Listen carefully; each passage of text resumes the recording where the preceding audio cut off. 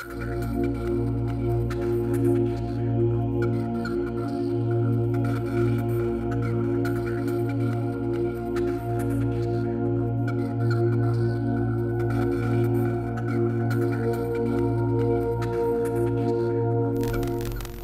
what's going on, guys? Welcome to the Fieldcraft Survival Channel. I have a special guest today, Mr. Claycroft from Expedition Overland.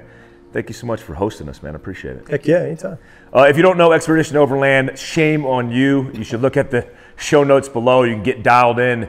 Basically, everything that you want to know about overlanding, period. From, the idea of I have a destination in mind to packing, preparing, and then setting out on an amazing journey. You can learn through that experience through their channel. And that channel now lives on your own website.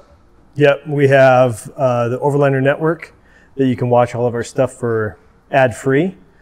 It's behind a paywall, but other than that, YouTube, X-Overland on YouTube, and we've got 4 seasons on Amazon Prime. So awesome. I watched your stuff when it transitioned to Amazon Prime because I like seeing it on the big screen, but now you could actually do that with both because you can get the app uploaded from the Overland Network and then displayed on your TV, which is what I'm doing, because it's hard to watch such epic content on a small cell phone. The reason I had Clay on this to talk to you guys about bugging out, he's the subject matter expert.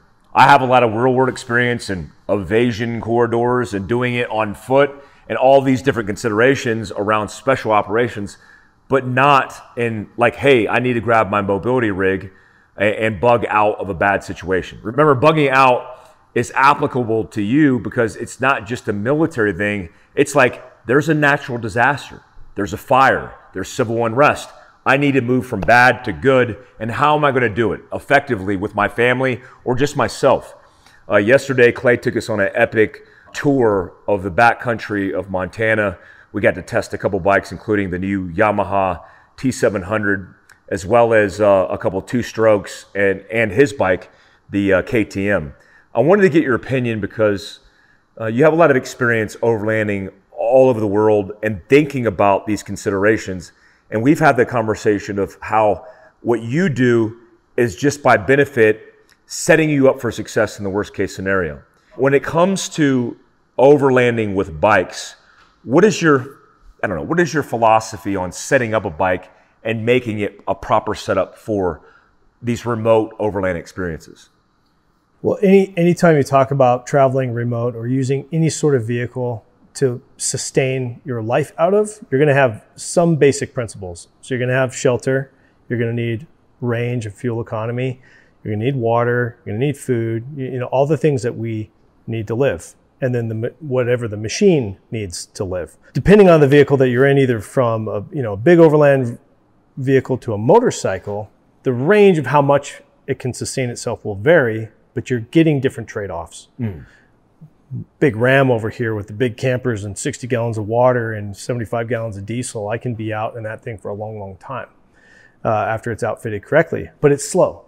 Motorcycle, really fast, super agile, gets you out, gets you through a bunch of stuff far better than a vehicle can, a 4-wheeled machine.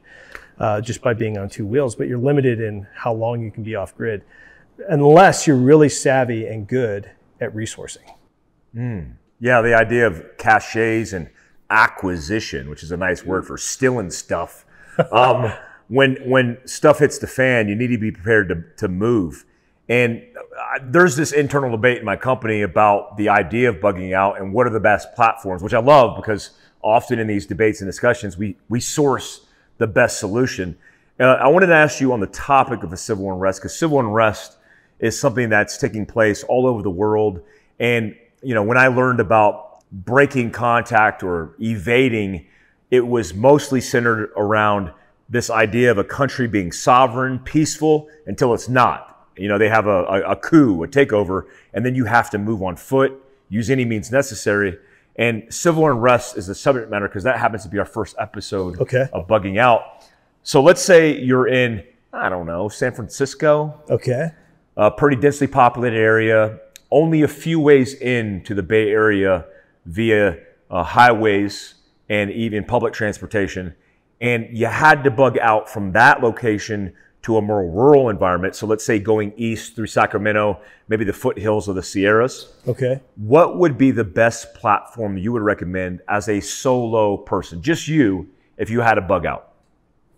For me, I like the idea of something that is capable on road, but very capable off-road and nimble, and light enough that I can maneuver the bike really well. That's why I have landed on the KTM 690 for now. I mean, these things change over time as we forge our ideas, but still think it's probably one of the better strikes in the balance of on-road and off-road capabilities, plus being able to carry enough things to sustain your life. In a, what did you call it, civil unrest, more than likely, once you get past that area, there's still all these resources. So there's going to be food, there's going to be fuel once you get past that danger zone or the zone of the conflict. If you're talking about something more grand scale, nationwide, East Coast, West Coast shutdown sort of things, then we would probably bring in some other considerations like range. But the good thing is, like on motorcycles, you can find your 3 gallons of gas just about anywhere. A guy's got that in his garage to run his lawnmower. Get it in his car with a garden hose and get that out. Yeah. If you were going to make the transition from a recreational experience into bugging out in the civil unrest scenario, what are some of the features of your current bike, your current KTM, that you think would benefit both arenas? So this right here is my KTM 690. It's 2018. There's a newer version since, but pretty much the same motorcycle. I'm able to duck and get around an urban environment really well because it does have the dirt bike capability. Stairs, get up things, get around things, get over stuff that once you get into the bigger bikes, which I don't have a lot of experience with, you know, a bigger bike comes with a lot of drawbacks when it comes to its nimbleness, like where you can take it. And then if you drop it a bunch or whatever, it's just a big machine to work. Probably the area of weakness on this motorcycle would be in the defense side. Figuring out how to carry your defensive, like your firearms of whatever you decide, would be like the next thing I'd have to level up on this. But I've got comms, range, I've got shelter, really good shelter. Like I can get through anything, storms or whatever. I have water filtration. I have 3 days worth of dehydrated food on it. I have a good sleeping system, a warm sleeping system. So I'm not going to be wanting, I'm going to be able to maintain my life and my systems really well off the bike. I'll have to be resourceful though, because I can't carry too much of it.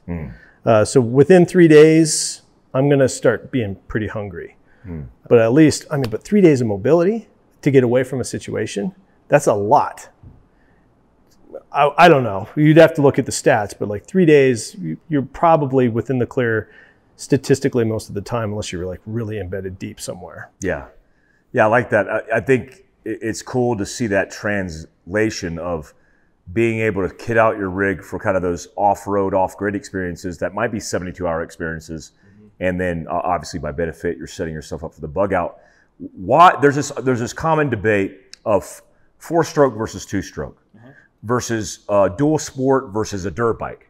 What is your opinion on that? And what platform would you choose if you had to pick one? Depending on the area of the country, if we're going to stick to San Francisco, civil unrest, I think the dual sport is still just the best. The dirt bikes are really with any mobility platform, you have a range of capabilities and livabilities. So on one side, you might have the dirt bike. Man, you can jump that thing. You can do all kinds of crazy stuff with it, but it's super hard to live off of. You go all the way over to say like a BMW 1200 GS. You're not doing what you're doing on a dirt bike, but it's very easy to cruise, put big miles down, and you feel great at the end of the day, and you carry a lot of your food and supplies out of there. Somewhere in the middle is where the people out there are going to have to make a decision on where their priority spectrum is going to put them. Do you want more on-road capability and livability, or do you want more of the freedom that a dirt bike can give you, and you're just going to have to dirt bag it, maybe with just a backpack on your back, which is totally doable. We all know that. You can go for a long time with whatever you can carry on your back. But you can see there's a wide range of priorities, If you had family or if you're carrying a second person, dirt bike's not going to work for you. Yeah. You're going to have to get into something bigger that you can really safely carry a second person. Yeah.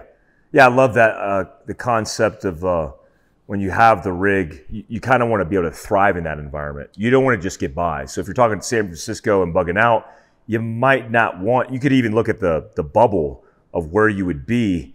And if it's only a 100-gallon tank and you're not prepared to carry external fuel sources or acquire, you might not have enough range.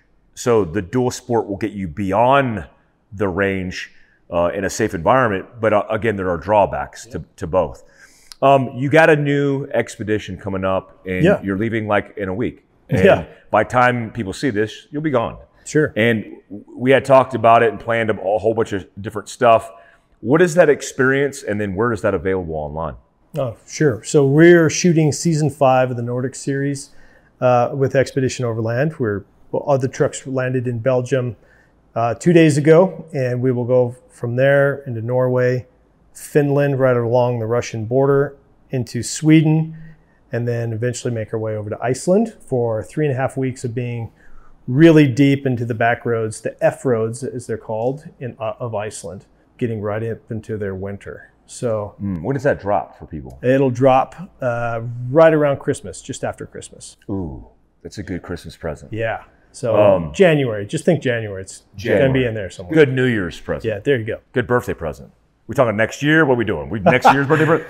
I'm excited about it because I'm hungry for some content from you guys. I follow you guys and love all the stuff you guys put out. Clay, I appreciate your expertise. Heck yeah. I appreciate your candidness, and also, like we talked about in the podcast earlier, your ability to tell the full spectrum of the experience, not just like all the pretty stuff that people typically want to signal to the world, but even the grimy stuff. That stuff is where all the magic is, and also where all the tidbits of information are, the pro tips of information. And you got the best content in the industry, man. Thank you. No, I appreciate it. Thank you. Yeah. Overland, guys, Clay Croft, down below, all the show notes, all the links.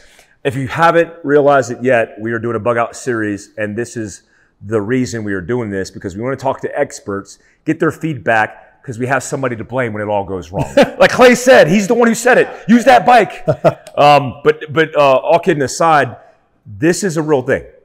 Preparedness is about being prepared, using recreation as an outlet to be prepared, because we want you to have fun, involve your family in the process. But understand that this is a culture, this is a lifestyle, and it doesn't have to suck. I mean, you can convince your wife, if you can convince your wife of anything, it's, man, we got to buy these bug out rigs and go dirt biking on the weekends so we can facilitate it. You're welcome, guys. You're welcome. Guys, Fieldcraft Survival, subscribe, hit the notification tab, follow all of Clay's stuff. Until next time, peace out.